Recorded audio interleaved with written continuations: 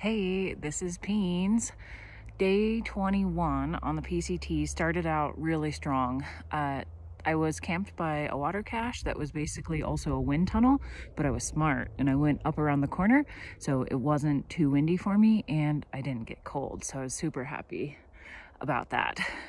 Then I hiked up a mountain and it was super beautiful. There were wildflowers everywhere. I could see other mountains and they were covered in wildflowers as well, and I could also see down to the desert floor. Then I entered a Joshua tree forest and hiked through that for about 5 miles. The desert floor, or the ground, was also covered in wildflowers there too, so it was really cool to see all the Joshua trees in the wildflowers. Then I found a nice picnic table, which was by where it crosses a forest road, and I wanted to sit there and take a really long break, but it was way too cold out. So the high yesterday was around 47, which is about 9°C. It was too cold to just sit there, so I ate a really quick lunch and then got on the trail again. And then my knee started hurting, especially on the downhill, so the last 6 miles of my hike were pretty painful.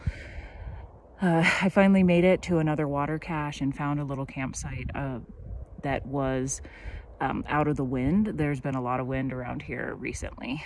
Then I sat there for a couple hours and of course started planning out how I'm going to get out of here, especially if my knee is hurting. And then I realized I don't have a lot of food left, so I didn't quite pack enough food for the next few days. So I have enough meals, but I'm really low on snacks, and the snacks are important to get enough calories in.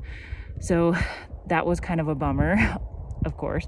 And then the folks that I rode in with, the guy from Sweden, his name is Dan, he actually fixed my backpack frame. So he created a splint with sticks, super glued it to the broken poles, and then wrapped it in tape, and makes my backpack feel a lot better. So I'm really happy that he did that.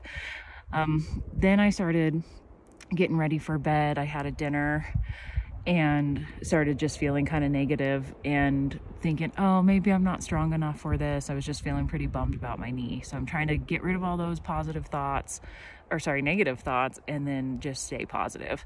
So hopefully day 22 is a lot better.